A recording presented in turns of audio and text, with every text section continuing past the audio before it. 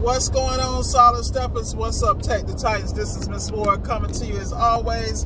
I'm on I-75 headed up to Valdosta, Georgia to take care of some clients. And I want to talk to y'all about something real quick, and that's going to be order and staying in sequence. So prime example, you may be working with a client, a customer, you get an email, you want to stop what you're doing, reach out to the next customer, get all the information.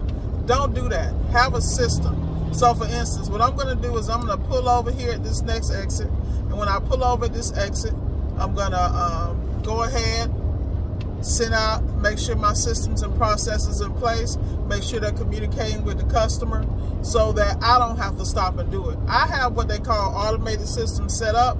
I just monitor those systems to make sure that my processes are in place. My team already knows what days are available. They know how to move, what to move, and where to move.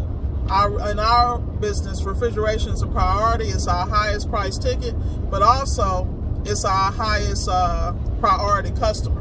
And that's just the name of the game. When you're in business, you got to figure out where your money at, and then you got to put systems in place to make sure you don't lose money in that process. What I mean by that, even though it may be a priority customer and a priority job, but the client and the way the client moves may not be priority, or it may be a situation where it's not a win-win for you and that person is not your client. What do I mean by that? Well, basically what I mean is if the customer is not in the right price point, if the appliance is not in the right price point, you may be spinning your wheels. You may just walk away with a diagnostic charge. Like us, we deal a lot with high-end and things of that nature. We deal in certain zip codes and with certain clients. But even calls from there have to be vetted.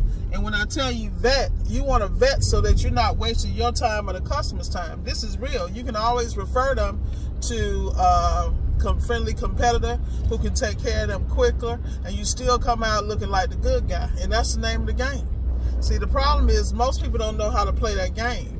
You got to play to win, and how you play to win is understand the processes and make it work for you. Remember, it's your world, nobody else's. Y'all be blessed. Just a word to the wise. Have your systems in place. Have your systems in place and work those systems and be disciplined enough to maintain those systems. Ms. Ward signing off. Have a great day.